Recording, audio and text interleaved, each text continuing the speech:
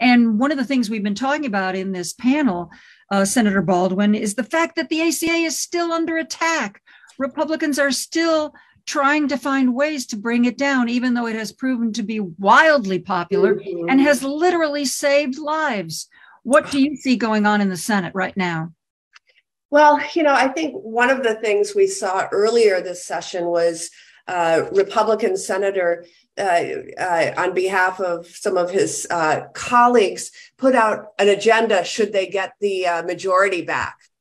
And that agenda did horrendous things to the Affordable Care Act, like they would repeal it and try again, although they've never had an alternative to present.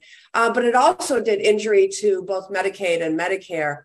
And so I think we need to understand the repercussions of who's in control.